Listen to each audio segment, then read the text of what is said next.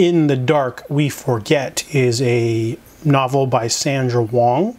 I believe this is her first novel. Now, honestly, I saw this at the library. No, I saw it at the shelf at a Shoppers Drug Mart, and I wanted to check it out. It has a pretty interesting concept. It's about a woman who wakes up in the middle of nowhere. She has amnesia, and she gets brought to a police station, and we find out she's been roofied. We don't know why, but basically she is trying to find out who she is, and then she finds out her parents are missing, and then she finds out her parents won a $40 million lottery ticket. So that probably has something to do with it. So that's kind of like the concept, but the book is more of a psychological drama than it is a thriller. Our main character, Cleo, she basically recovers, doesn't recover her memory really. We don't know why, because roofies usually only take out 12 hours, but the police are on her all the time. She's got a brother.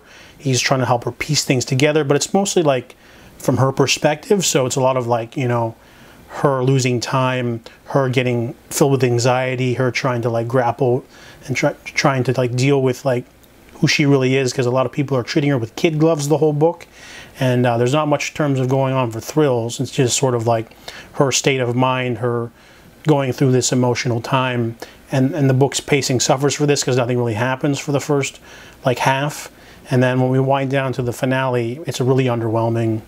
They could have done a little bit more, I felt. There's a lot of characters, you know, they're there and they're helping her and stuff, but it's lacking thrills. It's supposed to be a thriller. It feels more like just a drama. And when we get to the big reveal, it's just kind of like a letdown, ends abruptly.